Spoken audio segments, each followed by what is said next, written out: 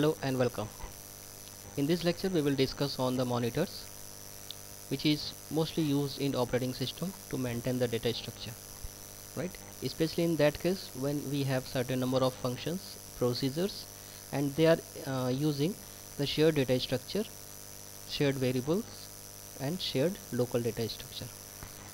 So anytime if we have number of functions and all the functions wanted to use shared data structure, then we have to maintain the monitors. So guys, you know the concept of class, where so many procedures, so many functions and procedures are there. So as we can declare some variables, functions in a single class, in the same way we maintain procedures, local data, conditions variables in monitors. So in a language that support monitors, a collection of procedure is declared to be in the monitor, right? And mutual exclusion is enforced on those procedures. Only one process can be executing or in the ready queue with its program counter in the monitor code. Okay, so a monitor, we can say a monitor is an abstract data type, that is a combination of data structures and operations. Okay, so point is to be remembered here, monitor is an abstract data type, that is a combination of data structure and operations. So in monitor we have some data structure and we have some operations which perform on the data. Okay, and another point which is very important here, that where at most one operation may be executing at one time, we cannot apply more than one operations on a single data structure. Okay, if any data which is shared by the programming language, we have to take care about the data structure by maintaining the functions call. Okay, so the data structure defined can contain type like constants, variables, and procedures. The required mutual exclusion are enforced by the compiler implementing monitors. Okay, actually we want to achieve a mutual exclusion, right? So if we enforce the mutual exclusion, compiler have to be maintain the monitors, right? As you can see the diagram, let's discuss on some diagrams. In this diagram we maintain some data structures. This is the entry of the process. We have some process in a queue of entering processes. This is the way, and this is the queue in which the process are enter into the monitors, right? So maybe there are chances that there are so many processes in a queue which is ready to execute, but if process comes into the monitor section, there are some local data. The first option is local data, second is condition variables, third one is procedure 1, procedure 2 up to n procedure we can maintain, and the last portion is initialization code. Okay, as we initialize the data structure in the class using the constructor, in the same way here we are using some instantiations calling functions which initialize the code of monitor. So before starting the monitors we have to initialize the code, right? Now as you can see the left hand side, there are some conditions variable. This is conditions variable, that means if any process which going to execute in a monitor must set some values by the condition variable, right? Here condition value is doesn't mean that it is have some value, it is just working as a flag. Okay, it is a flag value that will not manipulate periodically, but it is set if process enter into the monitor, and it will reset if process goes outside to the monitor, right? So at the time of accessing the procedure, or at the time of accessing the local data by the procedure, the flag variable must be set, right? In order to set the condition variable, we have to call the two functions, wait and signal, right?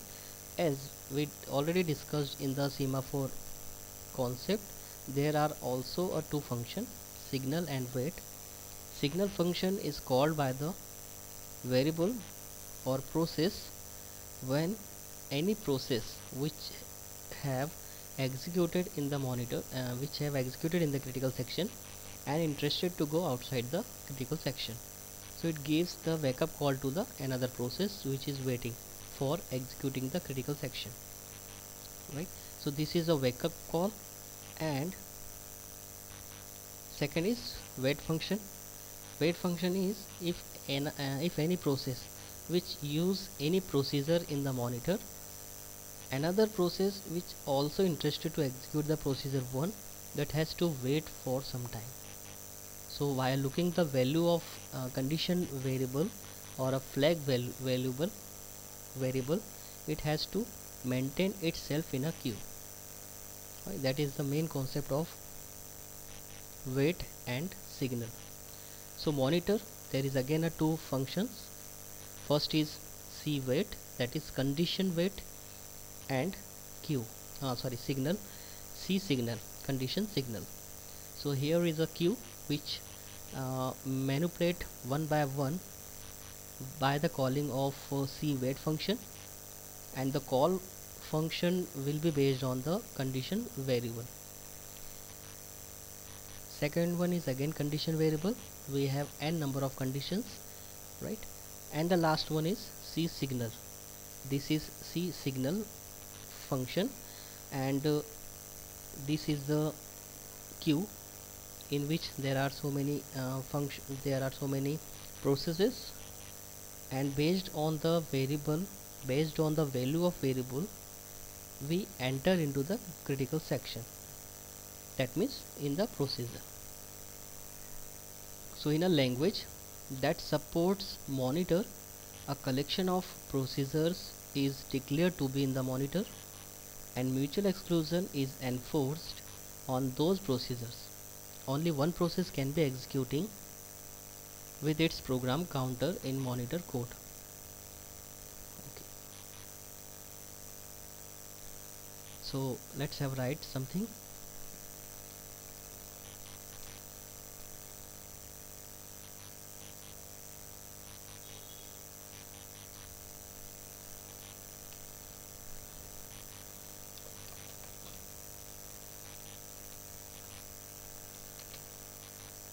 A monitor is an abstract data type that is a combination of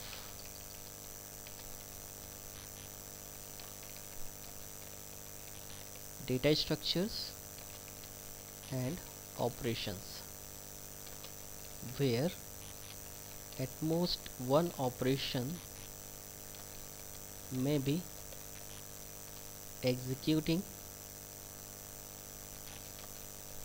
at one time.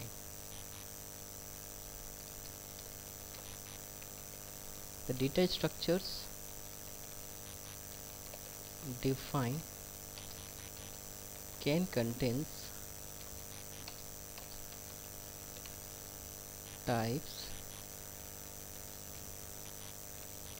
constants, variables and procedures.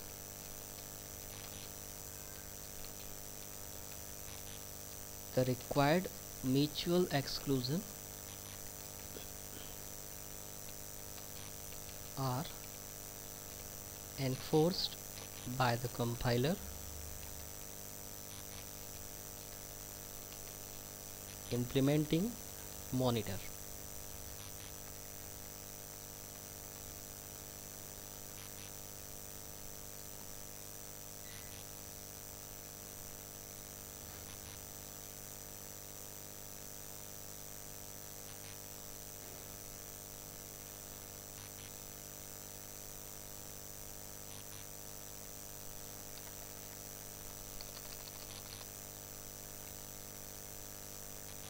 Right. Now let's talk about some components of monitors in program. A monitor is defined as a type in a program. It consists of four components. First is declaration of shared data. Second is initialization of shared data. Third is operations on shared data. Fourth is synchronization statement. These are four components which is defined into the monitor, that is major component of the monitor.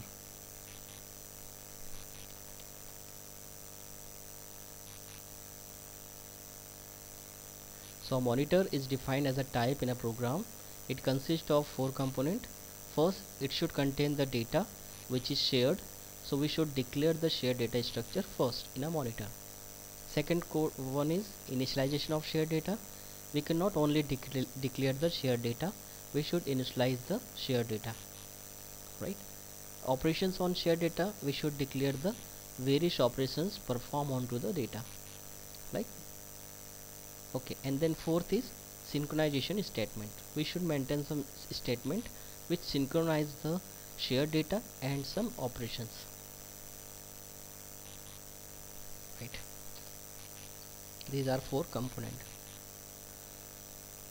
A program can create one or more instances of monitor type, as we can create number of objects in a single class.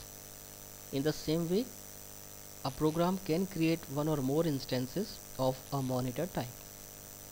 Each instance is a monitor variable. When a monitor variable is instantiated, the initialization code is executed to initialize its shared data, right? So we can say anytime if monitor gets instantiated, that means the shared data structure will be initialized, right? So data structure should be initialized or equated with the 0. This is called the initialization. So before using the shared data structure, before accessing the shared data structure by the procedure, we should initialize that data structure first. So in order to achieve this task, we have to use some functions which perform over the data structure and gets initialized to it, right? These operations can be invoked by processes using syntax. So the question is how we can call the function through the monitor. So these operations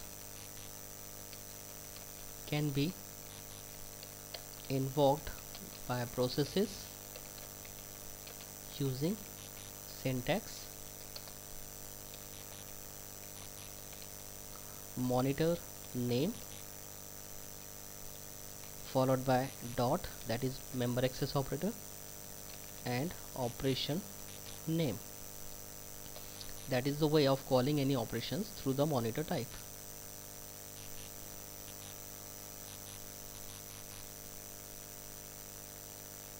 Right.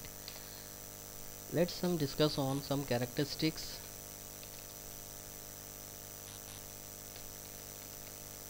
of monitors.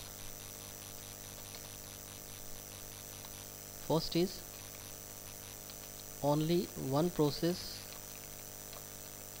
can be active within the monitor at a time,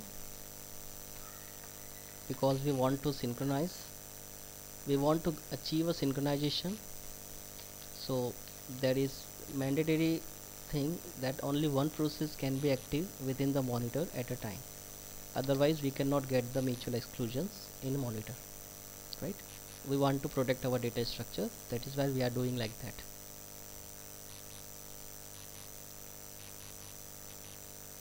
Okay, the second characteristics is the local data variable are accessible only by the monitors, procedures, and not by any external procedures.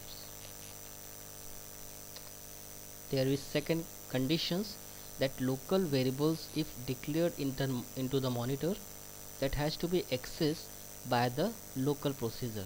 It cannot be accessed by the external procedure, right?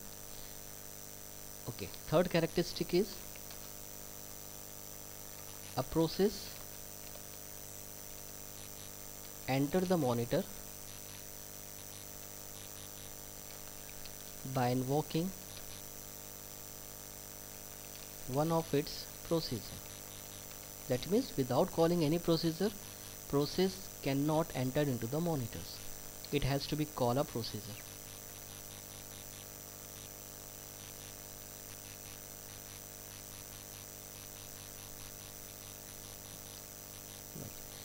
Fourth is monitor provide high level of synchronization.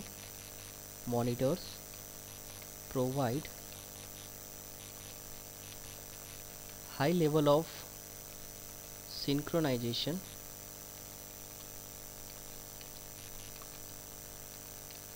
the synchronization of process is accomplished via two special operations,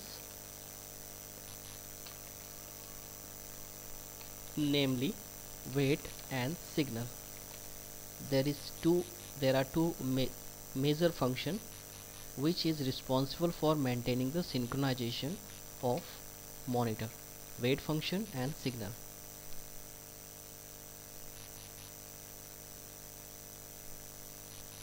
So wait and signal are two functions which are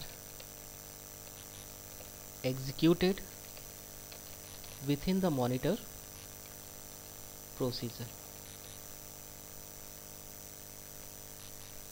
Within the monitor's procedures. Fifth is monitor is an abstract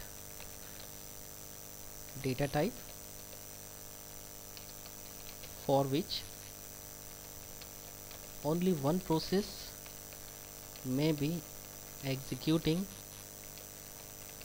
a procedure at any given time. Monitors are a high level data abstraction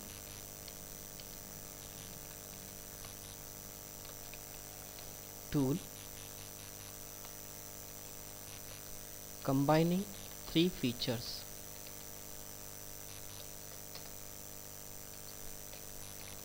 first is shared data, second is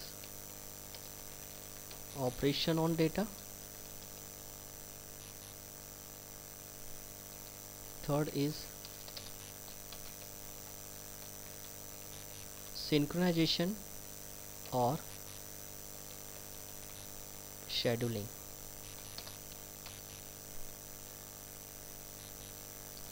Sixth characteristics is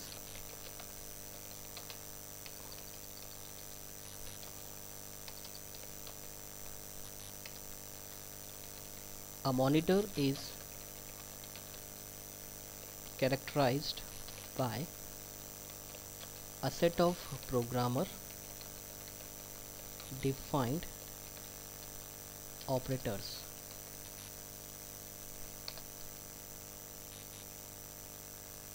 Okay. So these are some characteristics of monitor.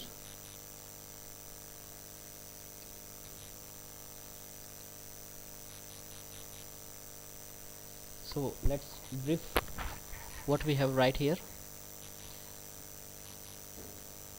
Characteristics of monitor, that means it defines the characteristic and behavior of monitor.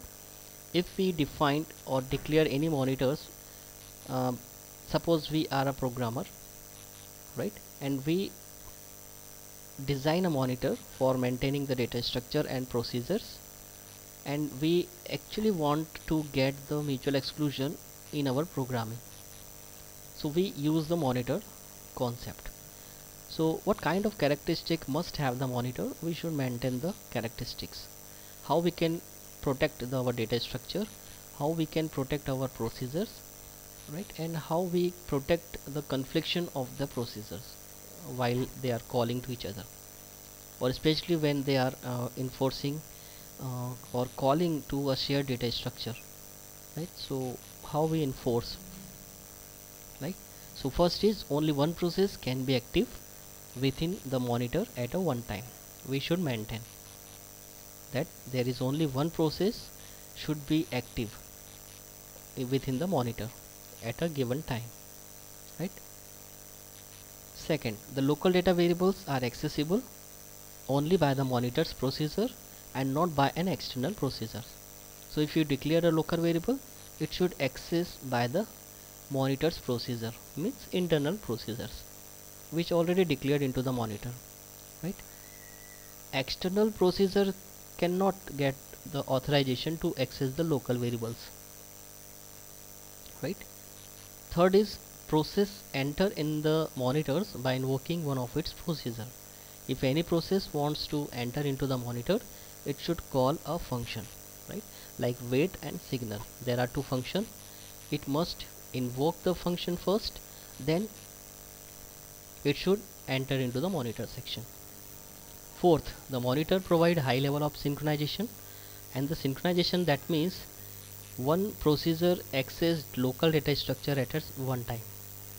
So in order to achieve a synchronization, we should call a wait function and signal function. So there is two function which is responsible for maintaining the synchronization.